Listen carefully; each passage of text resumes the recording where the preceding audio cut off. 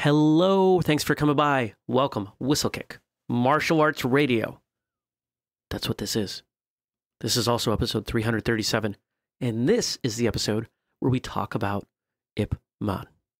I'm Jeremy Lesniak. I'm your host for the show. I'm the founder at Whistlekick, and I love traditional martial arts, so I made it my job. It's my life, my passion, and everything I do with Whistlekick, with this wonderful team, is to expand traditional martial arts to give you whatever you need to make traditional martial arts a bigger, more important, more substantial part of your life. Check out the show notes with transcripts, photos, videos, and so much more at whistlekickmartialartsradio.com. Find links to everything we do on the web, including our products, other websites, just so much at whistlekick.com. You can find us on social media. We are at Whistlekick, and you could email me if you wanted. Jeremy at whistlekick.com. We're always looking for great suggestions for guests. Let's dig in. Let's talk about Ip Man. You might have heard of the movie series Ip Man, starred Hong Kong actor / American actor Donnie Yen. It's a martial arts movie depicting the life of Ip Man through the storyline, which is based in reality, but it's not completely factual. It's been altered a bit for the sake of entertainment. Now, Ip Man, or Yip Man, was a Chinese martial arts master of Wing Chun Kung Fu. The most popular student he had was, of course, Bruce Lee. Ip Man was born on October 1st, 1893 in Foshan, Guangdong, in China, to a wealthy family. His father was Yip Oidor, and his mother was Wu Shui. Ip was the third child to the eldest, Yip Kaiguk, Yip Wan Mei, and he had a younger brother, Yip Wan Hum. All the children received a traditional Chinese education. Ip witnessed the turmoil in China at an early age. When he was just 2 years old, the Qing dynasty began to collapse. China unpredictably lost the First Sino-Japanese War, which caused great humiliation in China. Just 2 years later, the emperor was seized by Empress Dowager during a coup. These incidents led to the formation of the Righteous and Harmonious Fists, or, quote, boxers, who declared themselves a supporting force for the government. But their actions only worsened the situation. China was compelled to declare war on Europe, Japan, and Russia, and China lost shortly after. After the uprising, many of these boxers were executed, which, understandably, made the Kung Fu masters keep a low profile in the meantime. When he was 7, Ip saw foreign armies invade northern China. Ip saw an opportunity to study Wing Chun when he was just 12. A Wing Chun master named Chan Wan Shun moved into the Ip clan family hall to teach martial arts. At that time, the government was still unstable, but the people were slowly getting back to their normal lives. Ip liked to watch Chan's classes together with his peers, until one day, when he finally got up the courage and he asked Chan to teach him Kung Fu. Chan refused initially, and he told Ip that people who came from wealthy families made poor students of Wing Chun. But since Chan was teaching on the property of Ip's family, he couldn't just refuse Ip's request. He said he would accept Ip, but under a condition. He required Ip to first pay a whopping 500 taiyong, or silver dollars. Now, at the time, that amount could buy you several houses, which of course would be impossible for any child to raise. Clearly, Chan was discouraging Ip from becoming a student. Now, after some time, Ip returned to Chan with the money that he had asked for. Chan couldn't believe his eyes, and he thought that Ip stole the money from somebody else. So he brought Ip to his father immediately, and Ip's father told Chan that he and his wife gave the money to Ip so that Chan would accept him as a student. From then on, Ip became an official student of Chan, along with 15 other people. Chan was already 64 then, and 3 years later, Chan passed away. Aside from Chan, Ip also learned from Wu Chung-sok, Chan's second eldest student. In fact, he learned most of his skills and techniques from Wu, and not Chan, because Chan was already old and frail at the time. Chan saw Ip's potential, and he asked Wu to continue teaching Ip after his inevitable death. Ip moved to Hong Kong in 1908 with his relative's assistance, Lung Fu Ting, to study at a prestigious school called the St. Stephen's College. Hong Kong was under British rule back then, and the government employed Indian and Pakistani police officers. generally these police officers were not respectful to the Chinese, and they often showed cruelty to them. There was one time in particular when Ip had an encounter with one of them.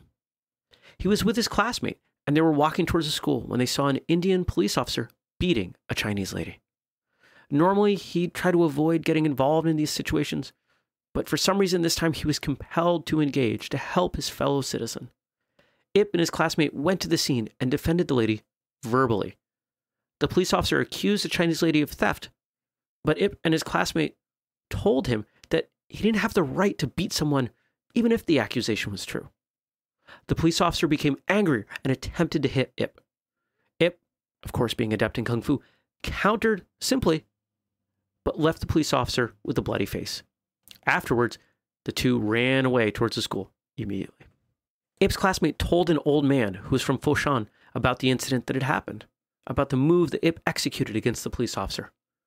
The old man asked him to show the move, and after that, he told the young man to ask Ip to stop by. Ip and his classmate went to the old man the next day, and when they arrived, the old man asked Ip what type of kung fu he had studied in Foshan. Full of pride, Ip told the old man that he had studied the best type of kung fu, and that it was too much for the old man to understand. The old man persuaded Ip a little bit more, so Ip finally told him that he studied Wing Chun. The old man told him that he had heard of it, and that there was a man named Cha Wa Shun who taught there. Then he asked Ip to demonstrate the Si Lim Tao form. Ip complied, but the response that he got from the old man was, not too great. Ip was humiliated, but he didn't say anything out of respect for the old man. He asked Ip to demonstrate another form, the Chum Ku. Ip complied again, but the old man just shook his head and said, not very good. Now, this comment made Ip very upset. The old man asked him again to demonstrate another form, the Bugi. This time, Ip didn't know how to do the form, so he just told the old man that he didn't want to show him. The old man stopped asking him to show him any more forms, but to have Chi Sao, or sticky hands, with him. Ip agreed right away because he thought he'd be able to show his true skill in that way. Ip started by throwing a punch, and the old man just blocked it and threw Ip aside. Ip got up again to land another punch, but the same thing happened. Ip was totally humiliated and stormed out. Apparently, after that incident, Ip didn't want to see the old man again. However, his classmate told him that the old man wanted him to visit once more. Ip refused, and his classmate relayed Ip's response to the old man. The old man told Ip's classmate to tell Ip his identity, that his name was Lungbik. Upon hearing this, Ip immediately changed his mind and rushed to the old man, even before class had ended. He was excited because Lungbik was the youngest son of Chan Hua Shu's teacher, Lung Zhang. Lungbik struggled financially, so Ip invited him to move in, giving Ip a good opportunity to learn Wing Chun. Lung taught him until his death in 1912. These 4 years of constant training allowed Ip to learn the entire system of Wing Chun. After 4 more years, when he was 24, Ip returned to Foshan to share his newly learned knowledge in Wing Chun with his Kung Fu brothers. Ip started to make a living as a policeman in Foshan. He had subordinates who learned Wing Chun from him, and he also taught several other people, including his friends and relatives, but this was all very informal. He didn't establish his own school at that point. Around that time, Foshan was visited by a Kung Fu master from northern China. This was 1918 or so, and he introduced himself as a praying mantis instructor and went to the Zhongmu Wei, the Martial Arts Sports Association of Foshan. He watched the Kung Fu practitioners during their training, and he remarked that no one among those practitioners were capable of being a true Kung Fu master because they did not know the proper Kung Fu techniques. Afterwards, he challenged all the masters in Foshan to have a duel with him. When the town heard about this, they didn't know who they should choose to represent them because the best Kung Fu practitioners were pretty old, and the younger ones didn't have enough expertise. So they consulted an herbal doctor, for some reason that I don't have any evidence of, named Li Konghui, whether he knew someone who could equal the praying mantis master. Now, Li was one of Ip's friends, so he asked Ip if he could be their representative in the duel. Ip agreed without second thought, because according to him, he was learning Kung Fu not only to defend others, but also to fight. The town then arranged the date and place of the event. Ip visited the venue every night, and when he learned this, the challenger also went to the venue the night before the event. He bragged to Ip that he could throw him with one hand using only the Phoenix Fist. In front of Ip, he demonstrated this technique by punching a wall made from rock and mortar. The power of his punch left a hole in the wall. Ip didn't flinch, but only smiled as the challenger left the room. On the day of the event, about 2,000 people came to watch. The entire theater venue wasn't enough to hold the whole audience, so some of them had to watch from outside. Those who were inside took their seats. Small tables were set up between the chairs where hot tea was served. And before the fight began, the referee tossed a coin to determine where on the stage the fighter should start. The toss favored Ip, and he chose to stand with his back to the audience. And the fight began. The challenger initiated a strike, and as Ip expected, it was the Phoenix Fist. Ip countered the attack with a grab and pulling technique. The challenger flew off the stage and crashed onto one of the tea tables. It was a very bad fall, and he broke 3 ribs. Apparently, the fight was over. Just one move. And this disappointed most of the people because they came to see an entertaining fight, but it was over in just a few seconds. The organizer worried about this, so he asked Ip to demonstrate how he defeated the challenger. Ip demonstrated the hand forms while the organizer arranged other entertainment, such as lion dances. The audience was ultimately satisfied and led to a huge party through the night as they celebrated their victory. This event made Ip famous all over Foshan.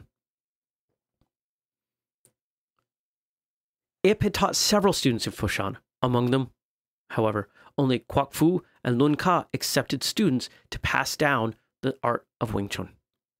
In 1949, Ip left Foshan and settled in Hong Kong after the Chinese Communist Party won the Chinese Civil War, because Ip was a police officer on the side of the Nationalist Party, the opposition party. Ip started his own school in Hong Kong and continued teaching Wing Chun. However, business was bad because his students only stayed for a few months and then they quit. Moreover, he never advertised his school, nor did he even put up a sign outside. He did this because he didn't want to teach everyone, but rather control who his students were. If he were to advertise his school, he would be obliged to accept any student who could pay. Otherwise, he had the right to refuse anyone who would come. Ip also said, quote, "If you are a good teacher and martial artist, then the students will find you. Those students that search you out will be dedicated and will make good martial artists. They are true and good people." Ip only wanted to teach those who were serious in learning Wing Chun, not those who just had the money and quit halfway. This is the reason why only a handful of his students stayed long. Ip kept that philosophy throughout his 20 years of teaching Wing Chun. Ip taught Bruce Lee in 1957, and this continued for a year. During that time, the Chinese were against teaching martial arts to non-Asians. Lee was born in the United States, and he was part European. However, Ip taught Lee because Lee had deep interest in the art. He was one of very few people who were personally trained by Ip Man. A decade had passed, and Ip still struggled financially. So in 1967, some of his students established an association called Wing Chun Athletic Association, with the objective of helping Ip earn money. However, Ip spent the money on opium. Ip passed away just 5 years later, on December 2nd, 1972, from throat cancer at 149 Tung Choi Street in Hong Kong. 7 months later, Bruce Lee also passed away. Ip's greatest legacy was to make Wing Chun known globally. Ip Chun, his eldest son, continued his father's legacy even at an old age. As of this writing, Ip Chun is already 94 years old. He was selected as the inheritor of the Wing Chun legacy, among other Kung Fu masters who fought over that honor. Ip Man was buried in Wu Tip Shan Cemetery in Fanling, New Territories, Hong Kong. I find it fascinating that some of the challenges facing today's martial arts instructors are present throughout history, at least throughout the history that we talk about here. To focus on only teaching the most dedicated students may mean financial difficulty. To have dedicated students that will step up and try to take care of you, only to have that honor squandered, and to have people argue over legacy and who should carry on with the title. I hope you enjoyed this. I hope it gives you a bit of context for Kung Fu, for Bruce Lee's story, for what martial arts in China was and is. Like I said in the intro, we've got a transcript of this. I went off script a tiny bit just for readability, but you should be able to follow along quite fine. We're building up more and more of these, so if you've missed some of the more recent historical episodes, check them out. Let me know what you think. If you like them, cool. If not, that's fine. I'll give you a 100% refund on what you paid to listen. WhistlekickMartialArtsRadio.com and Whistlekick.com are the places to go. At Whistlekick is the social media to follow, and Jeremy at Whistlekick.com is my personal email address. That's all I've got for you today. I hope to hear from you, and I'll be back to talk to you soon. Until next time, train hard, smile, and have a great day.